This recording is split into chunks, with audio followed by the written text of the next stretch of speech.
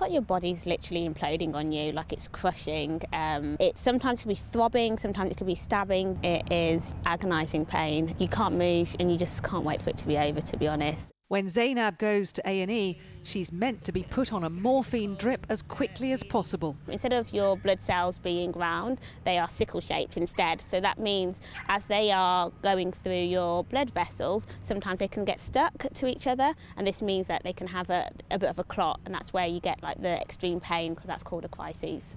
But too often, hospital staff don't understand Zainab's needs. Once she was left in agony for 8 hours. Just having conversations is really hard. You're trying to get across that actually this is really serious and you need help there and then.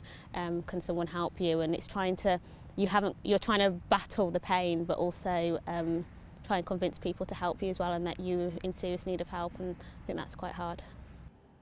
In today's report, MPs say that specialist care is good, but on general wards and in A&E, many doctors and nurses are ignorant of the disease and poorly trained to deal with it. The MPs also conclude that the negative attitudes directed towards people with sickle cell disease are often underpinned by racism. The death of Evan Nathan Smith is one reviewed in the report. The 21-year-old rang 999 from his hospital bed to ask for oxygen.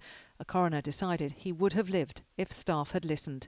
NHS England says it recently overhauled the way treatment is delivered to patients, with 10 new centres for sickle cell disease being set up across the country, including dozens of specialist teams. But for those pushing for improvement, that response misses the point. The problem lies in general wards, in accident and emergency, and unless those are addressed in a joined-up way with the specialist centres, there'll be more preventable deaths, and that would be unacceptable in our view.